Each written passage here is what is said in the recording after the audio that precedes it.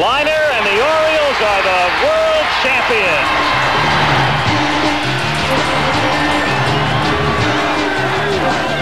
I'm Lisa Shampoo. And I'm Bob Sokoler, just back from Philadelphia. We're here live at Memorial Stadium with the fans, and we'll have that story in just a moment. Thank you, Lisa and Bob, and how sweet it is today. There's other news, too. And after the game, Baltimoreans were, and still are, going crazy over the Orioles' victory in the World Series. And the Greenpeace protests go on in Baltimore. Good evening, I'm Frank Luber with Ronnie Duncan and Ron Riley with live team coverage from Memorial Stadium on our world champion O's, plus all the other news of the day. Eyewitness News is next.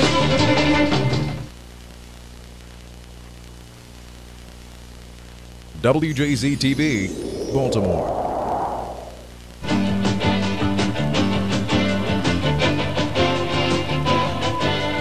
This is Eyewitness News at 11 with Frank Luber, Ron Riley with weather, and Ronnie Duncan on sports.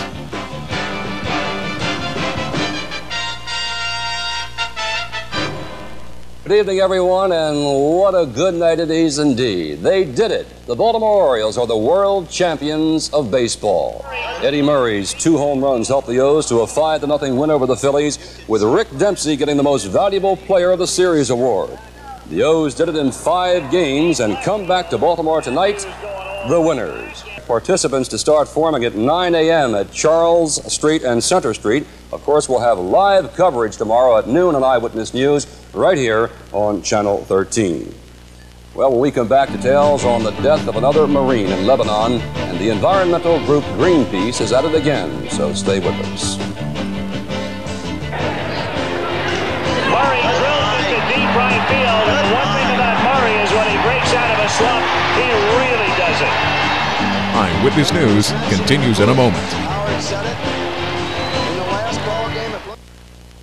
I tell you, Lou, it's been mine too. We did it in 5. Everyone go out and celebrate, enjoy it, and God bless the Orioles. And the celebrating will continue tomorrow, too, of course, with the big parade in downtown Baltimore beginning at noon. And Ron Riley says we're going to have excellent weather for it. And for one last look at the crowd forming to welcome home the O's, back again to Memorial Stadium, where Lisa Shampoo and Bob Sokoler are standing by live. Frank, every time Bob and I look around the parking lot here at Memorial Stadium, more people keep pouring in. The birds haven't arrived yet. They're expected to arrive momentarily. Bob, just back from Philly. I brought with me a fanatic, which we can turn upside down. Yes, the bird.